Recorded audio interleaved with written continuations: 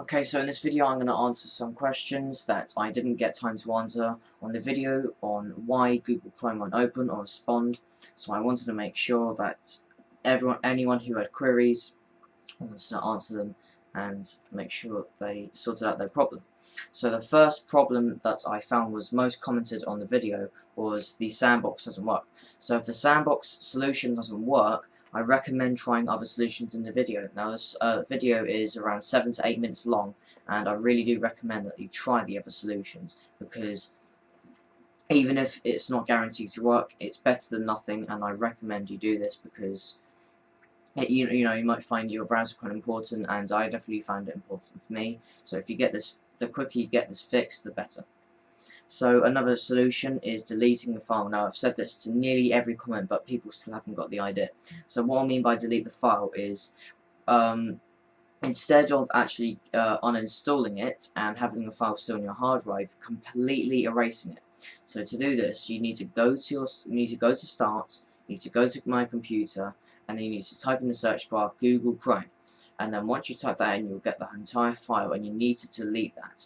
Now if you want your favorites and shortcuts and stuff like that, I recommend copy and pasting the app data inside the folder. Even if it's still on your computer, paste it into another location where it can't be accessed on your hard drive. It can literally be on your hard drive, but just not in the same place where you found it. For example, my documents, my pictures, or my videos, or something like that, where it can't be accessed from program files.